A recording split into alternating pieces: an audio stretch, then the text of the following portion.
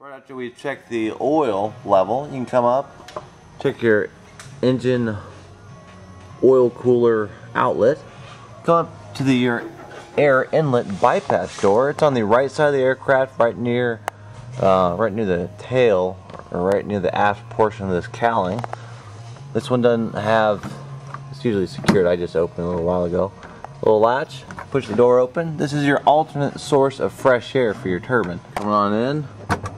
You can see, you can look around, the little inspection panel, ground wire. Here's your static source coming off the back, right in the very center of that cowling. See, looking down, here's your push-pull tube that comes down way off from up top. Push-pull tube, or your tail rotor push-pull tube. This is your support, and that shaft, that's your tail rotor drive shaft going through that little tubing. Down lower, way down there, that would be your inlet for your turbine compressor. This does not have a particle separator on it, but you can see there's still a screen that filters out the debris here. See some straw. I need to clean this out. They just used it over the weekend, and they used it in a pretty dirty place, so I gotta clean all this stuff out now. You can actually see up. That's outside right there. That's through the screen. You can see the main rotor mast. All this fresh air gets sucked from the front, right near the mast, in through here, down into the turbine. So coming out of here, make sure this door is not latches nice, and make sure this door latches properly.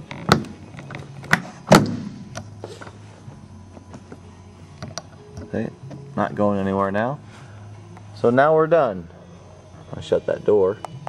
We're done with the right side except for the rotor head and the turbine. I like to do the rotor head and the turbine itself last. That way I can get everything else done.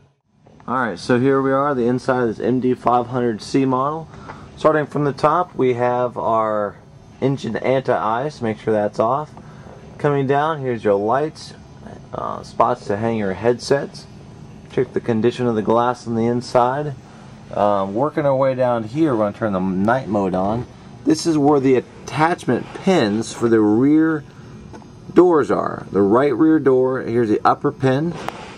And coming down, right next to the co-pilot seat, is the bottom pin. So coming back away from that, now we know that door is not going to go anywhere in flight. We're going to check the conditions of these belts. You're going to give them a nice solid yank. Make sure the inertia lock works. Belts look nice, clean, new. They are new. Properly installed, bolted in there in the bottom. Coming down from the cycle, you got two pins that hold this cyclic in place. This is the removable dual controls. There's pin number 1, and here's pin number 2. Which you can pull out on this. And also a connector down there you can pull out, and that would unhook your radios and your trim motors. This is your trim knob, by the way. Coming up from that, come over, this is your dual controls for your collective. We're going to test those controls out, but just check down into where these do attach. Make sure there's no bird's nests or nothing that's accidentally fallen down in there that may cause some binding. It's the last thing you want right now, so everything's looking good.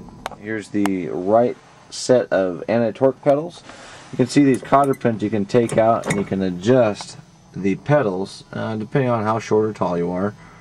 So make sure those cotter pins, if the pedals are installed, make sure those cotter pins are installed as well. Starting at the pedals on the right side, you can come over to the column along the door. This is the bottom pin for the right door. Make sure that's all the way down. Coming up, here's your top pin. Make sure that's all the way up. There's the pin right there. If these pins do come out, there's a good chance of this door flying off. So you definitely want to make sure those pins are all the way installed. Alright, so continuing on our right side, cyclic. See these little two plugs? That is where your APU would hook up, your auxiliary power unit. A lot of the times you'll have these hook up to you, so that way you don't have to drain your battery on startup. So that's a valuable tool. Make sure those are hooked up properly. So done with the front door area, we're going to move here to the back. open this door, it's pretty complex. Push down, open her on up. We've already checked the attachment points for the back right door. Nice handle you can grab on when you're trying to get up into this thing. Here's your sight glass for the main rotor gearbox transmission fluid. So walking down the right side of the tail boom, checking all the rivets once again. Make sure all the inspection panels, this is a patch, make sure all the rivets aren't coming out of that patch, or any of the rivets. There's no damage at all allowed on this tail boom, otherwise it needs to get replaced or inspected. So walking down the tail boom, place your hands on the top and bottom, just run your hands all the way down. You can also get a good glare going down the side of this tail boom, see if there's any dings or especially any dents. Nice little danger sticker there. Let's inspect this bad boy. Alright, so here we have your lower portion of the vertical stabilizer. It attaches right here. It's got two bolts. One right there that goes all the way through, and the other one that goes from right there onto this back side. You're checking to make sure it's not bent, there's no big dings in the leading edge. All the way down. And check the stinger. Now I will say that the stinger has gotten a little damage. Let's see what happened to it. That wasn't me, by the way. I don't get to fly this thing very often. So coming up there, make sure there's no dings, corrosion, cracks. Ground wires are properly installed. Wiring harness, nothing's going to get snagged on anything. Here's your attachment bolt, and the nut is on this side. One of the attachment bolts for the horizontal stabilizer. There's one bolt there, and the other bolt for the horizontal stabilizer is right by the push sticker, right there. Torque stripe shows that nothing has moved. Coming across, this is your horizontal stabilizer. Even though it's going up, it's still going out, so that's why they call it the horizontal stabilizer. Check for any damage. You know the works. You know what to look for. Dings, nicks, cracks, corrosion, rivets coming out, you name it. If it doesn't look like it should be there, it probably shouldn't. So on top of the horizontal stabilizer is this stabilizer bar that goes between the horizontal and vertical stabilizer. So you want to make sure, again, safety wires on there, nothing's moving, everything's nice and tight, especially around the attachment points on this stabilizer here. Walk yourself up this bar, make sure there's no dings, and inspect the vertical stabilizer. Leading edge all nice and smooth. Here's your attachment bolts for your vertical stabilizer. Another attachment bolt. Notice the torque stripes right there.